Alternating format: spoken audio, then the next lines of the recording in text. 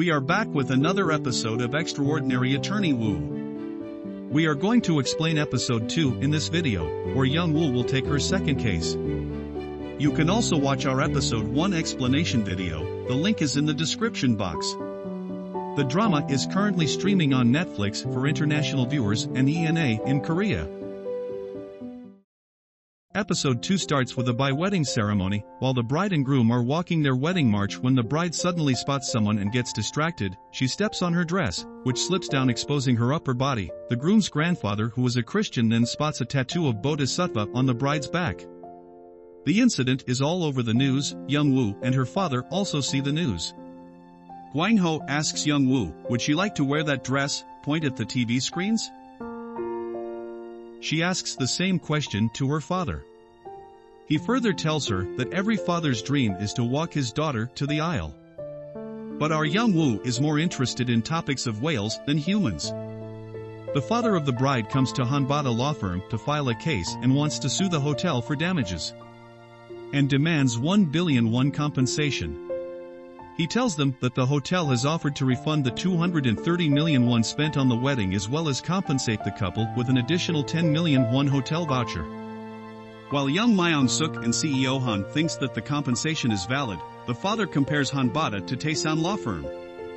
This piques Han's competitiveness as she takes up the case for 1 billion won compensation. Myung Suk brings this case to the rest of the team and reinforces how difficult this is going to be to try and get 1 billion in damages.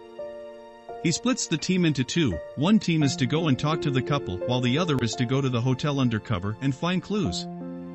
Min Woo and Young Woo make their way to the couple for questioning while Soo-yeon and Jun-ho go to the hotel.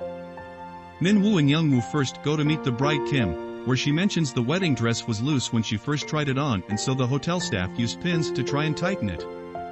As for the guest list, that was all handled by her father and it appears none of Kim's friends were invited. Young Woo asks her, do you love your husband? She has noticed that none of the pictures of her husband are actually around the house, and she's even removed her wedding ring. This would seem to indicate that it could well have been a planned wedding and not one made out of love. After meeting the groom, they realize that the wedding was a decision of their families. The groom adds that his grandfather felt betrayed when he saw the tattoo as he is a devout Christian, and is insisting on breaking the marriage. The groom also informs them about the psychiatric help the bride is taking. Meanwhile, Soo-yeon heads out with Jun-ho. Soo-yeon ends up with a bad stomach. Upon reaching the hotel, she rushes to the toilet. Young Woo brings her new trousers to wear in the female toilets. However, Soo-yeon who can't go to the wedding reservation due to her bad stomach. Young Woo takes her place. Soo-yeon overhears an employee talking in the toilets about how Ju-hui, one of the employees at the hotel, was fired because of the dress mishap. She lets Jun-ho know, who in turn quizzes one of the employees, Ji-hai, about this. Wedding team leader asks Jun-ho to come and see the dressed-up Young Woo.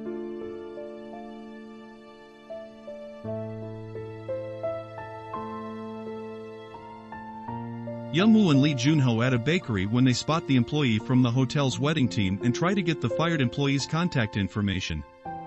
However, they face disappointment when they get to know that she has left the country.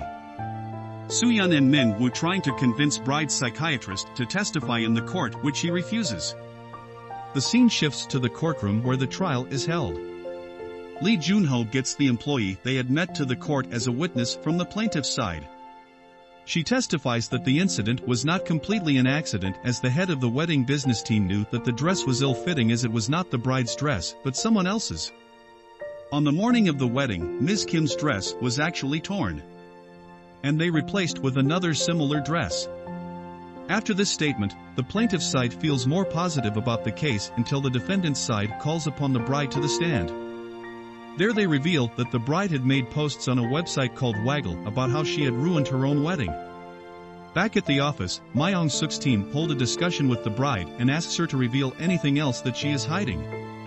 She tells them that this wedding was more of a deal for her father as the groom's grandfather had promised to give her land as a wedding gift. Young Woo catches this and points out that they can now apply for compensation for special damages as the bride was promised land. The incident has caused her a loss of land worth billions of won and that is compensation that they can request. She then leaves after being asked by young Myung Suk to write a statement of opinion which they can then show to both families.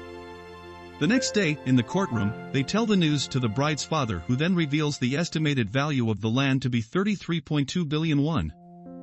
However, as the amount is too much for the judge to make a ruling on, they will make a request for 10% of the total worth. The father is pleased, but the bride is not happy about how her opinion does not seem to matter in this case.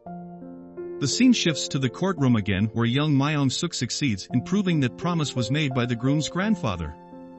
He is about to win the case when the bride stands up for herself and states that she would like to withdraw the lawsuit. This was actually something Young Woo gave her advice when asked earlier on in the episode. Miss Kim then confronts her father that the tattoo was no mistake, as she is Buddhist, and that she also confesses that she is a lesbian. The woman next to her is not her friend, but someone she loves. She stopped at her wedding when she saw her in the crowd. Everyone present is shocked as she leaves with her girlfriend together hand in hand, while the whole lawsuit is thrown out. The team then goes for a meal, from where Woo Young-woo gets a takeout for her father. At home, she gives her father the gimbap takeout while telling him that it would be hard for her to get married in the future due to her autism. Elsewhere at Taesan Law Firm, the CEO is being interviewed, after which she receives the news that the bride's father had withdrawn all his cases and given them to Hanbada. She finds out that an attorney named Woo Young-woo succeeded in making the case a billion won, which piques her interest in Yoon-woo. And the episode 2 ends right there. Thank you for watching, guys. Like and subscribe. We will bring more explanation videos.